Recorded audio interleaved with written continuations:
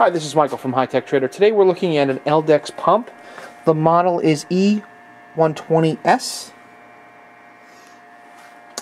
I'm going to begin with the results of the experiment. I have the needle valve. Let's see if we can zoom in here. It's on 1. See, there we go. But just about 1. The results are, turned it on, I got just about 2 milliliters per minute flow. Turning it on runs somewhat quietly, and then I just timed it on a stopwatch and got my flow rate.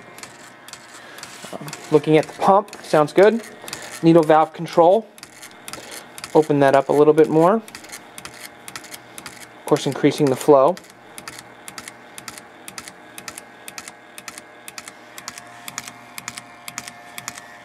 Running in a little HPLC tubing.